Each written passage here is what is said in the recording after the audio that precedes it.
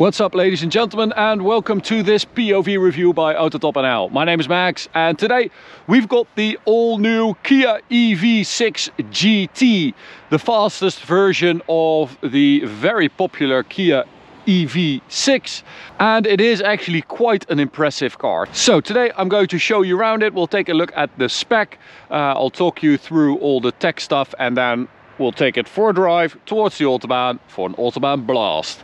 But before we continue, I just want to take a moment to thank today's sponsor, which is Athletic Greens.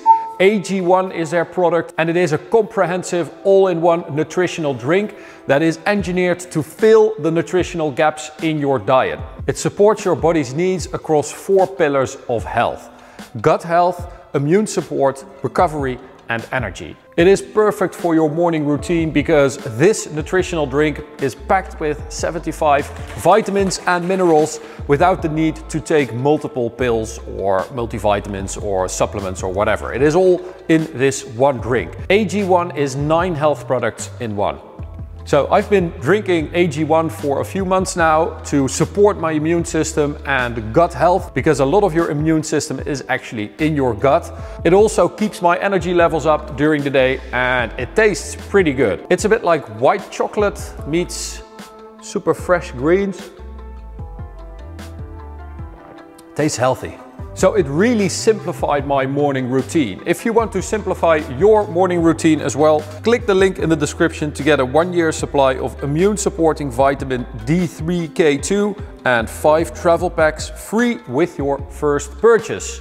Big thanks to Athletic Greens for sponsoring this video. Go check them out and enjoy the video. Now, this is a pre-production model, I have to say, but there are not that many things that are bad or whatever.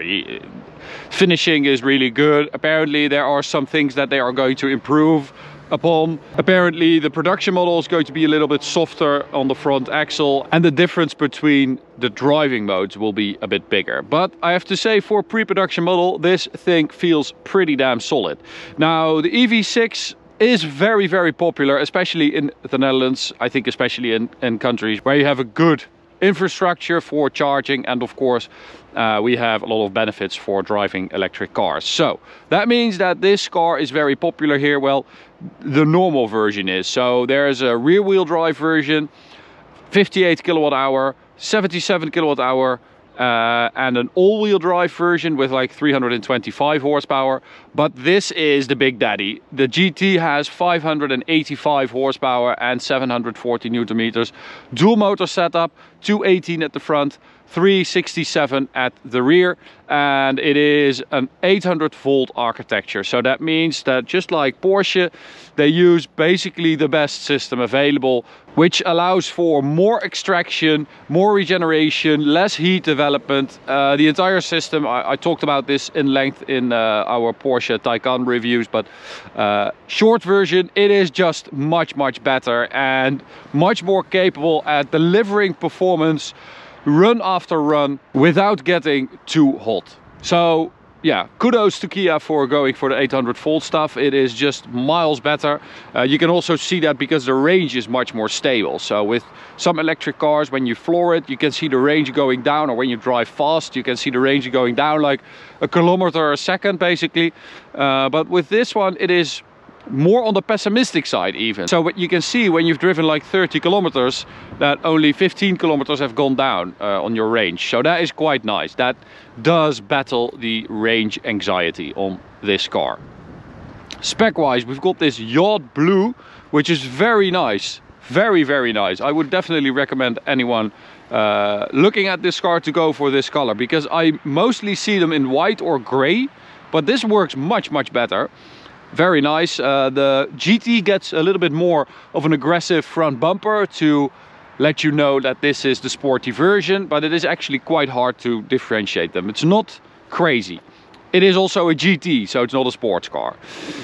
Daytime running lights here, which I always felt like look a bit outdated. I think it's because of that pattern. It makes it look like old school daytime running lights. Which is kind of weird, but there are a lot of shapes in there, a lot of black accents, as you can see, and then the GT gets these 21-inch wheels, also to house these bigger brakes, 10% bigger brakes at the front, 4% bigger brakes at the rear for the GT. The suspension geometry at the front is different. We've got softer springs at the front, stiffer springs at the rear. We've got stiffer anti-roll bars, a lower ride height, 5 millimeters, because we have different springs, and it's got electronically adjustable dampers as well. So the different ride modes give you different damper stiffness. So a lot of serious stuff actually. With the GT, this is also in body color. When you have a regular one, this is in black. The GT line also gets that, I think. Then we've got black mirrors, quite a nice roof line. It is quite a weird car because it's rather large, but I wouldn't call it an SUV. It is basically a very large hatchback.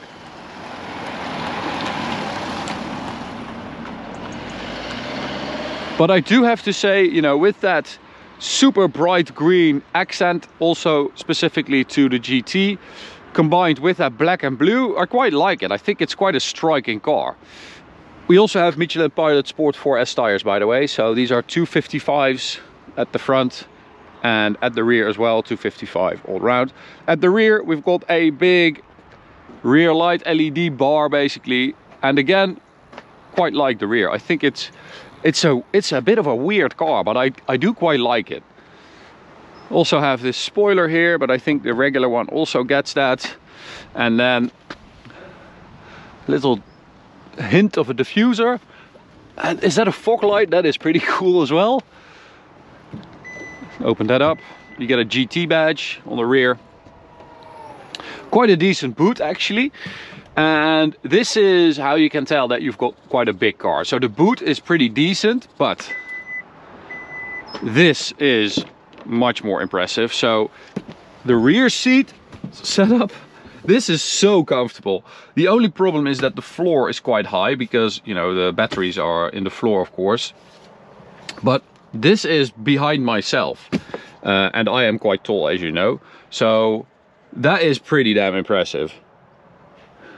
Super spacious, got plenty of headroom as well. Meridian surround sound on this car as well. Yeah, not bad. Quite clever. And then frunk, can we open that with the button as well? No, I don't think so. There is a frunk, right? Yeah.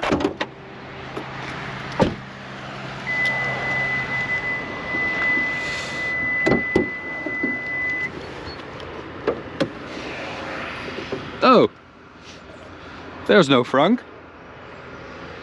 So the electric motor is here, the front motor.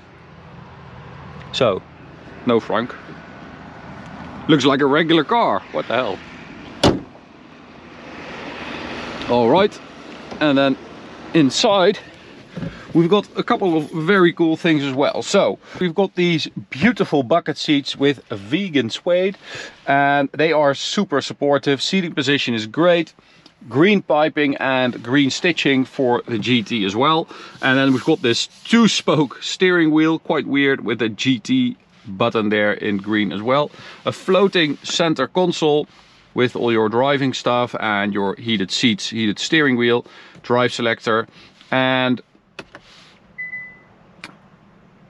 infotainment wise, double screen there, which looks pretty decent, quite sharp actually. And I think this is very clever. So you have your basically your infotainment menu right here, so your map and your radio, whatever. But if you hit this button, it changes to your AC. But I quite like it because it's a very sensitive screen. So yeah, I like the matte look of it. It's clear, it's quick. You have everything here. You don't have to go into the system to do everything basically. So yeah, I quite like that. I think that is quite smart. We've got a lot of storage down here, a lot of USB ports, this weird fake leather stuff, more storage, wireless charger. So yeah, it has been kitted out pretty damn well. All right, so let's go for a drive. That 77 kilowatt hour battery, 800 volt system, it really does give a very good driving experience. Although with this EV6 GT they did sacrifice range for performance. Range claimed by Kia is 424 kilometers, while there are EV6 models out there that have a claimed range of over 500 kilometers. So you do get a very, very quick car, but you do sacrifice a bit of range for that. So we're going to turn off the lane keeping. And we have the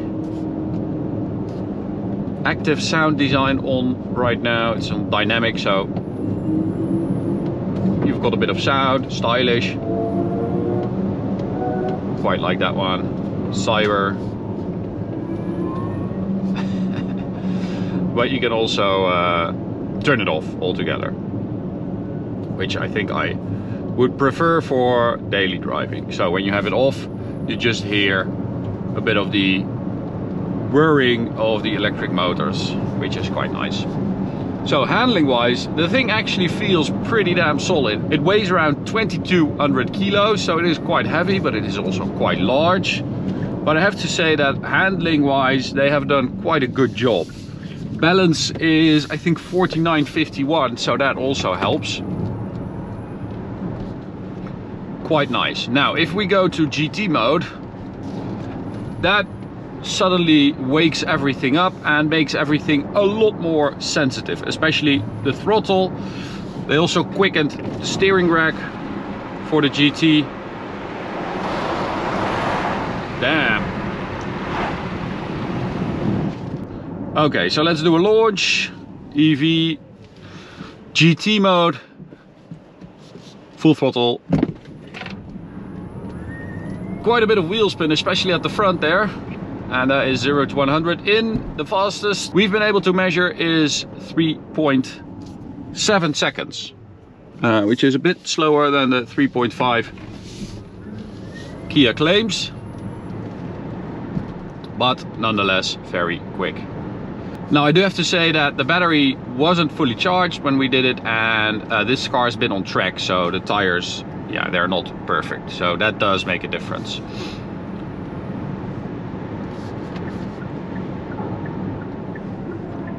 So let's take it to the Autobahn.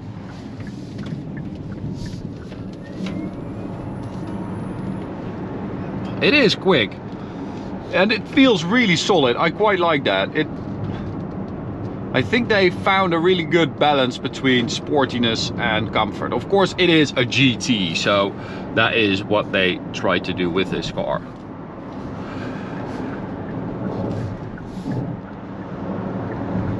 Seems rather busy. It is Friday, so that is usually bad news. Now, a benefit of the 800-volt system, as I said, is that you can extract multiple runs from it while keeping the same performance. At least that is what we have found with previous 800-volt cars.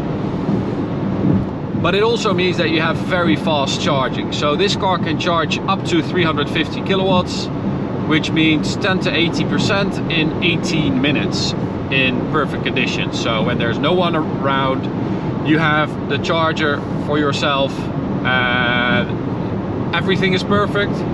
350 kilowatts. Now, to give a little perspective to you guys, that means that you can charge 100 kilometers of range in 4.5 minutes. So you can just stop quickly, have a drink or whatever, a sandwich, and you have 100 kilometers extra. So that is pretty damn impressive, and that does make it very usable. Now we also have regenerative braking, of course, with pedals. So I've got it in auto mode right now, but you can switch using the pedals. So if that works, yeah, there we go. So level 0 is no regeneration, just rolling, sailing, which I always prefer. Quite like that feel of effortless sailing. And then you can use the pedal to increase the regenerative braking.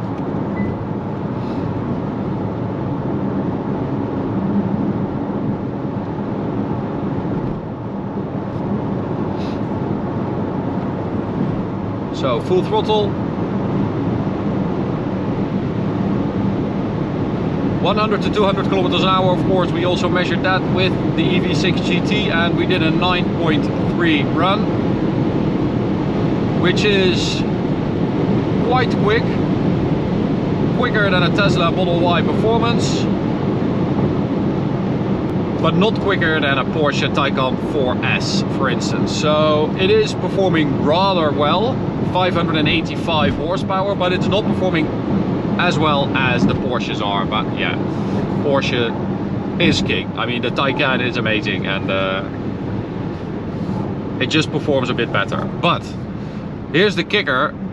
This thing only costs 70,000 euros in the Netherlands, less even, 69 something, and that is with all the optional extras. So it is about half the price of a Porsche Taycan GTS, which is pretty insane, and it's got the performance to beat the Taycan from 0 to 100.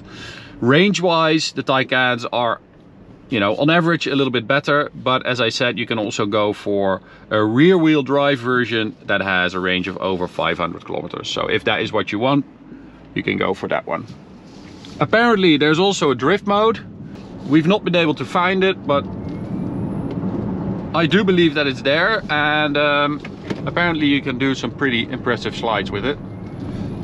And I believe them because the balance on this thing is actually pretty impressive. Even though it's quite heavy, the suspension feels solid, the platform feels eager to please, basically. It feels like a car that wants to have fun on occasions.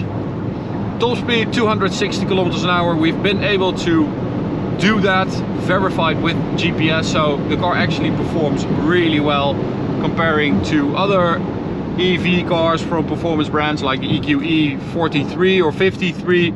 Those cars are limited at 210 or 240, I believe. This thing will do 260, so that is quite impressive as well. All in all, quite a good car actually. Love driving it.